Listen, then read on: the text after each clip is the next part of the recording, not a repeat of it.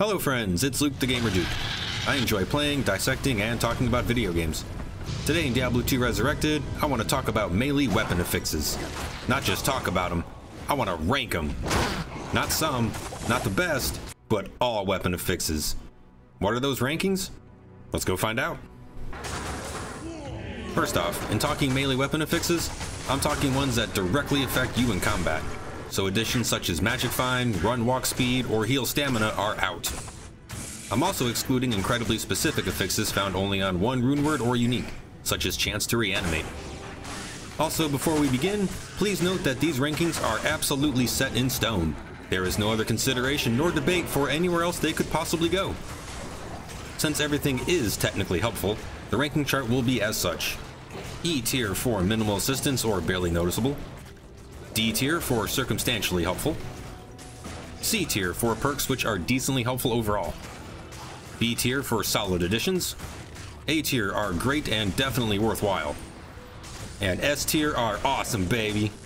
Some affixes can be found on all items, while others are only on uniques, rune words, or sets, which will be highlighted in gold instead of white. Here we have our bucket of affixes, and I guess the best way to go is in alphabetical order. Hold on to your butts, because there's a lot to go through. And kicking off the entire endeavor, plus all resistances. We all know all res is an absolute necessity. Spells can cause massive damage, so right away we're going S tier for sure. Plus dexterity. Attack rating is not a major priority, but adding it can be helpful, so C tier it is. Plus life. You need life to live. If you run out, you die. So adding more, especially in large chunks, is certainly A tier. Plus mana. Adding mana can be deceptively helpful, being all your skills require mana to use, so adding more is generally helpful. B tier. Plus min-max damage. More damage is a good thing, and since it's added to your base damage, it's always a great addition. A tier. Plus strength. Strength increases direct damage, granted not by large margins, and allows the use of better equipment. It can be a solid addition. B tier.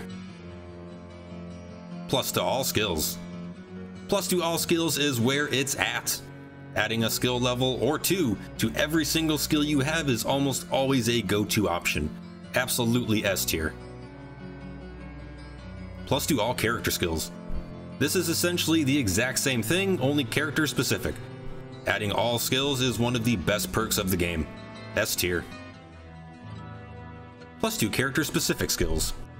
Specific character skills are a little different, as it's highly dependent on your current build, but getting a good combo can definitely be a solid addition, so B tier. Plus to all attributes.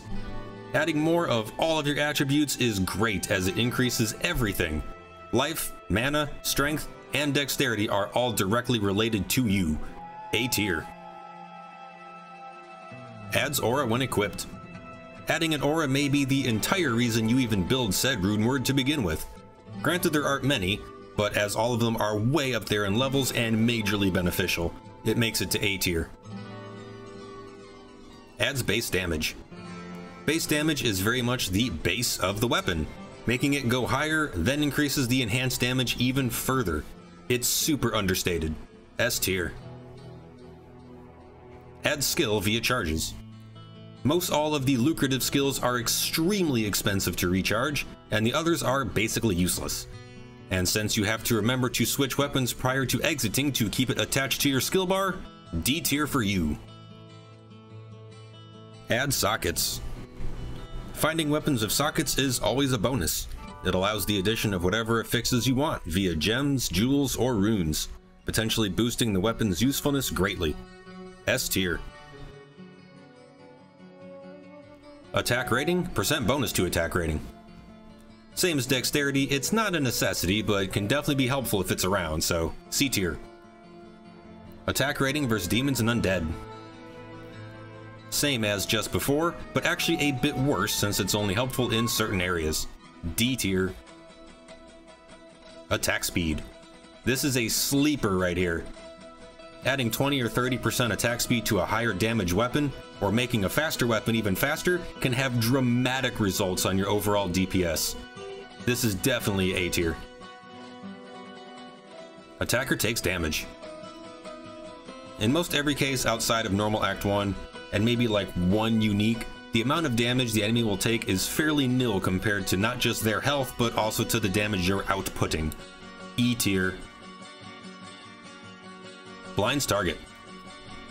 Blinding the enemy essentially flat out stops them from attacking. Stops them from attacking. And for more than a few seconds too. Absolutely S tier. Chance to cast spell on striking. These can be a bit hit or miss, but the few instances that they do hit can be a solid addition to your arsenal. B tier. Chance to cast spell while being struck or upon death. These are not that great, both in what they cast and how they are used. They rely on you getting hit or even dying to trigger, which I would imagine one would try not to do. Unreliable at best. E tier. Cold damage. Cold damage is something every melee character searches for. Why? It slows enemies and has the chance to shatter them, halting some from being revived. A tier. Critical strike, deadly strike. Here's a doozy if I've ever seen one. Provides the chance to do double damage. That's right, double damage. Critical strike needs probably 3 or 4 to be on par with most deadly strikes, but both can absolutely wreck. S tier, baby. Crushing blow.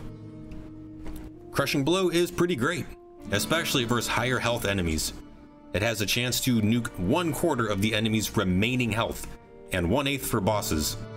And when it connects, you will visibly see the chunks of health fly off. Another S tier. Damage, magic damage reduced by. Let's be honest, damage reduction here usually sucks.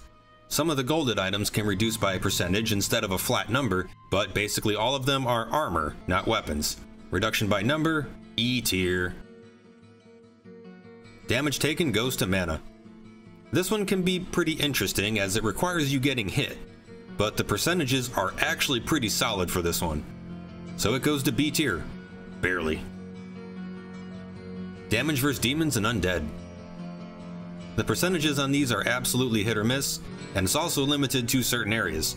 I'll bet those areas are a bit over half the game, but due to its wide percentage range, D tier. Hey, guess what? We're halfway there. You're doing great. Defense versus missile. The number ranges for this are quite wide, from like 30 to several hundred. Granted, missiles are not found everywhere, but versing mass missile as a melee can actually be quite dangerous. So it'll stay out of E and will go to circumstantially helpful. D tier. Percent enhanced damage. The entire point of a melee swinger doing damage is to do more damage. So there's nothing more to be said. S tier. Elemental magic absorb. Absorbing and healing for a set amount is absolutely dependent on flat number or percentages.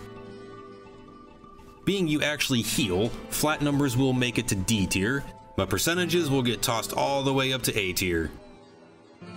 Elemental resistance. Singular elemental resistances are always good to have, but being you only get one for this, it goes to B tier. Ethereal. Y'all might fight me on this one. I am not a fan of ethereal items. Unless it's for my merc or happens to have indestructible attached to it, I despise having to constantly repair in the cube, especially if it has low durability. D tier. Freeze target. Freeze target is what cold does on crack. It instantly freezes enemies cold in their tracks and will shatter them when they die. S tier for the freeze shatter combo. Fire damage. Elemental damage is always a plus, but unfortunately fire damage generally isn't very high, so it goes to C tier. Half freeze duration. Remaining uncoldified is great.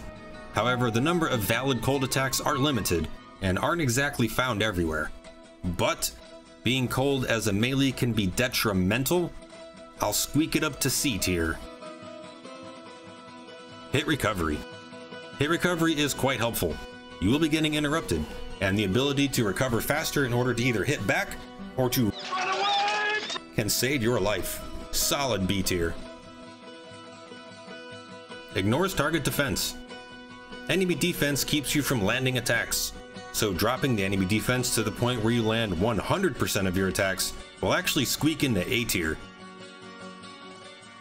Indestructible. By itself on most any item, I don't see a single need for this. You have to repair all of your other items anyway.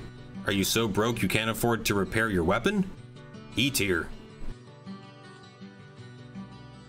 Indestructible plus ethereal. But I will absolutely make a consideration for those indestructible ethereal items. Yes indeed. Those will definitely be up there in S tier. Knockback. It can definitely be helpful, particularly in tougher mobs, but it can also be just as annoying in regards to actually killing enemies as you keep, knocking them back. C tier. Life leech. You leech life with every hit. When you hit bad people, your life goes up. S tier. Lightning damage. Lightning damage can produce some ridiculously high numbers, well into the hundreds.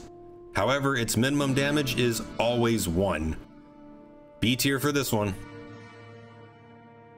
Magic damage. Again, adding additional damage is always a good thing, and magic damage numbers usually produce some pretty solid ranges, so B tier. Mana after each kill. The numbers on mana after each kill by far and large flat out suck.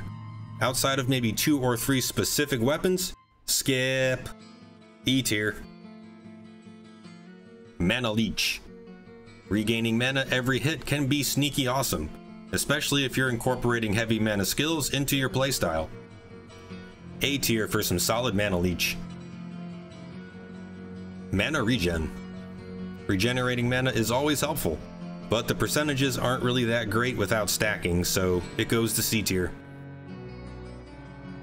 Minus target defense. Some of the percentages here can get up to 50%, which is pretty solid, but most are 25 and 33%, so C tier.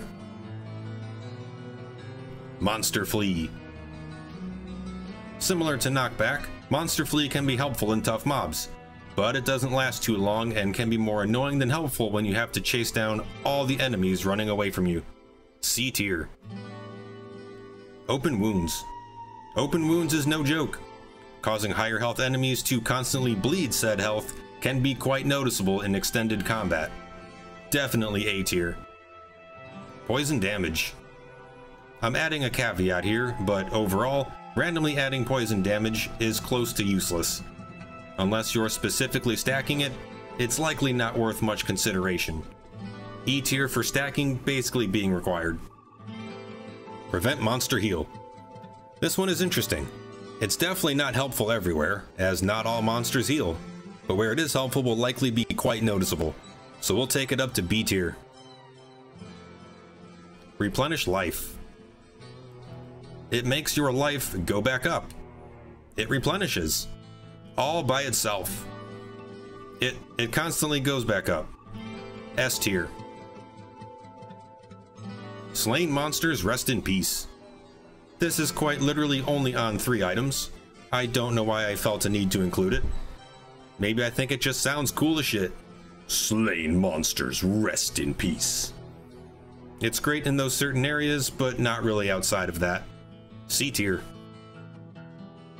And last, but not least, slows target. Making the enemy you're hitting hit you slower, including bosses, is going to be quite helpful in combat. So we'll end the entire shebang in A tier. So there they are, all of the melee weapon affixes, ranked. Did it pan out how you thought?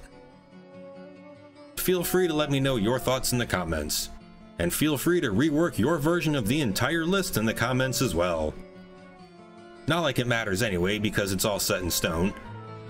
If you enjoyed this ranking, consider hitting that like button, And remember to subscribe, as I'm working toward more Diablo and other ARPG gameplay analytics.